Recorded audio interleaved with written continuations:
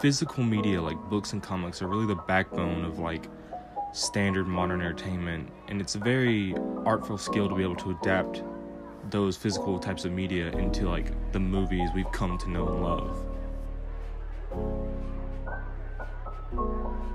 There's many different ways to cover the adaptation of a book, and one of the ways Lord of the Rings took it was to make it a saga, cover every ounce of the book and cover every detail, go very into like the sets and designs.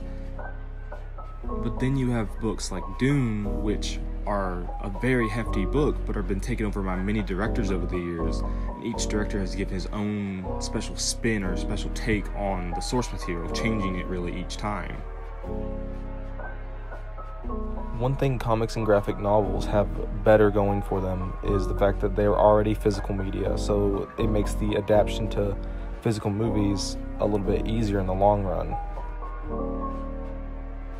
How they adapt it, however, depends on the people making it, because sometimes they'll take campier characters and make them more grounded and serious. However, they still try their best to keep the stories accurate to the comics and graphic novels they're based off of, so that way it stays accurate and stays bound in the world.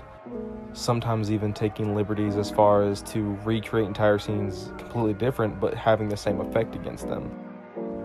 All in all, the adaptation of the media can either be very one-to-one and keep the story the same